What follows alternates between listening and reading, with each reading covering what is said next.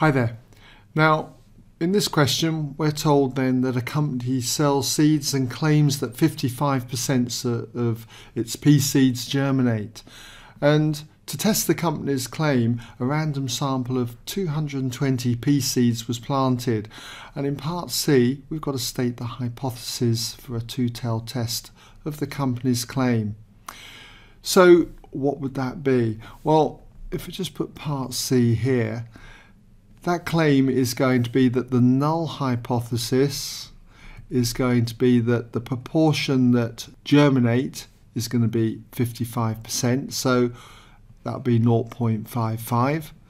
And the alternative hypothesis would be, because we're told it's to be a two-tailed test, would mean that the proportion would be not equal to, okay? Not equal to, because it's a two-tailed test, 0.55. And so that's part C then. So we'll move on now to the next part, part D. And we're told that given that 135 of the 220 pea seeds germinated, we've got to use a normal approximation to test at the 5% level of significance whether or not the company's claim is justified. Now, there's quite a lot of work on this, and it's going to be a bit of a squeeze, so do bear with me on this. First of all though, for part D, what I'd want to do is write down what a random variable is. Let's say we let x be a random variable. We need to describe the distribution we've got here. So let x be the random variable in the usual way, just RV for short, and it's going to be the number of seeds which germinate. So just put that in there. Number of seeds, we'll say germinating.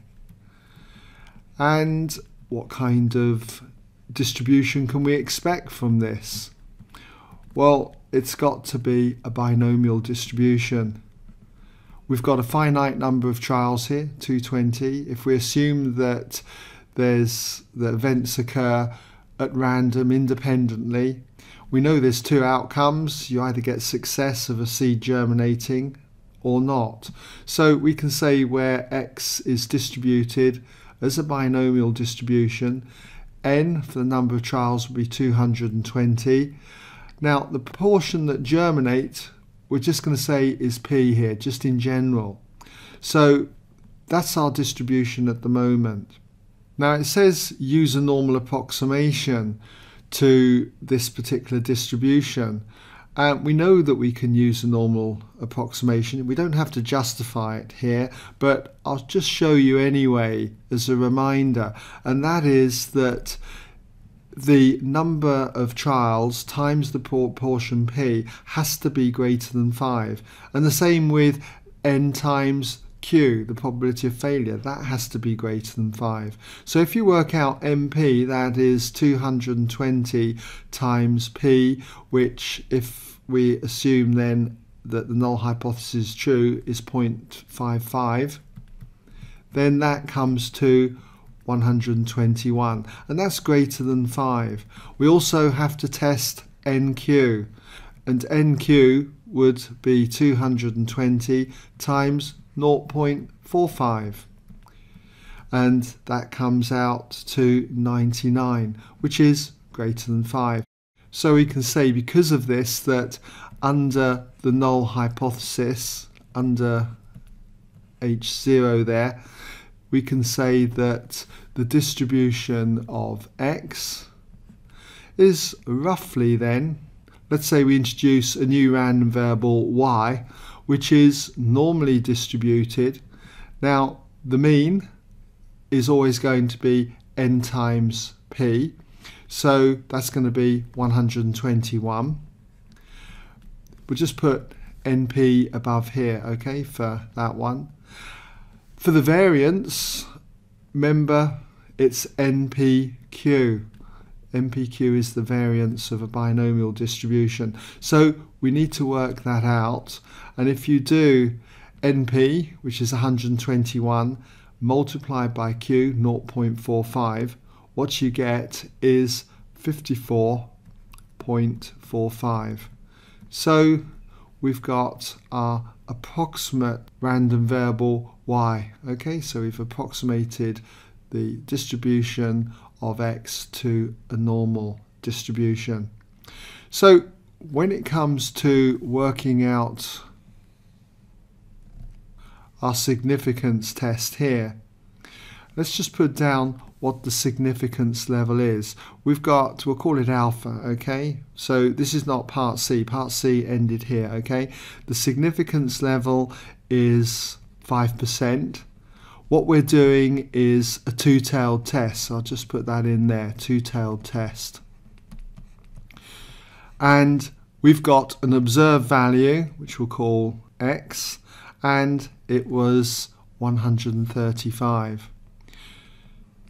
Now, 135 is greater than the mean. So the mean, remember, was 121. So this value here is to the right of the mean. So we need to just be considering the upper tail. So what I'm looking at is the probability of our random variable x being greater than or equal to 135. I'm going to test out in two ways really here. I'll show you both ways. I'm going to test out to see whether this probability is less than 0.025. If it is, that 0.025, remember, is just half of the 5%, 2.5%. If this probability turns out to be less than 0.025, I'll know it's in the critical region, and I would know that I can reject the null hypothesis in favour of the alternative hypothesis. Or I could work out what the critical value is. Okay, I'll show you, as I say, both methods here. So probability that x is greater than 135, greater than or equal to 135, I should say, given that we're assuming the null hypothesis is true. That is that p equals 0.55.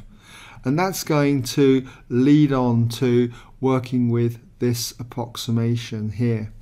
So I can say then that this is approximately the same as working out the probability that y is greater than, and we've got to take care here because remember we're approximating a discrete probability distribution, the binomial, to a continuous one, the normal. So got to apply a continuity correction here. And I always have to think about this, okay? I think of this, and I've demonstrated this in earlier tutorials about continuity corrections, how they work. So if you're unsure of this, do check it out on my tutorials. But we've got, say, 135 here, and we think of a box of unit width here. This side is 134.5, this side here is 135.5. And we've got part of our normal distribution coming through here, like so. And what we want is the area to the right of 135. So that's going to be the area here, which will give us the probability, areas representing the probability, remember. But we must include the 135, greater than or equal to 135. So we go right into this box here, right up to this edge here, and so this edge here is at 134.5. So working this out, this is the same as y is greater than 134.5 using that continuity correction. And in the usual way then, we work out the standardized z value, and that would be the probability that z is greater than the observed value, which is 134.5, minus the mean, which we've seen is 121, and that's all divided by the standard deviation, square root of the variance there, 54, the root of 54.45. Now, if you work this out, this then turns out to be the probability that z is greater than 1.8295.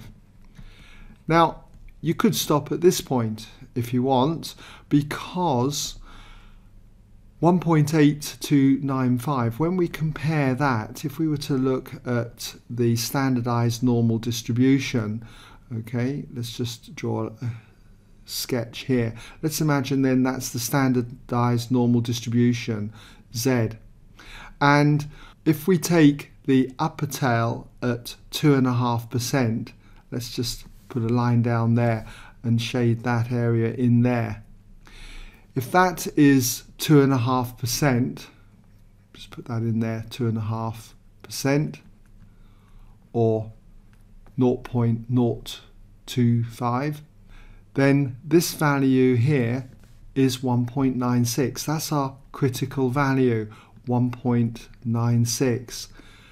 Notice that the Z value that we've got here is 1.8295, which is clearly to the left of this. It's not in the critical region.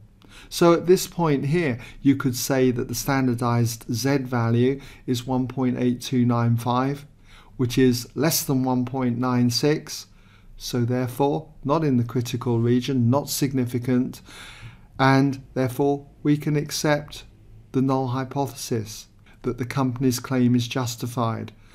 So that's one way, working with critical values, or we can just carry on from here using our tables or the calculator. If you're using the tables, you'll most probably have to do 1 minus the Z value for 1.8295, and that turns out to be 0.9664, and that comes to 0.0336, which as a probability then is greater than the 0.025, 2.5%.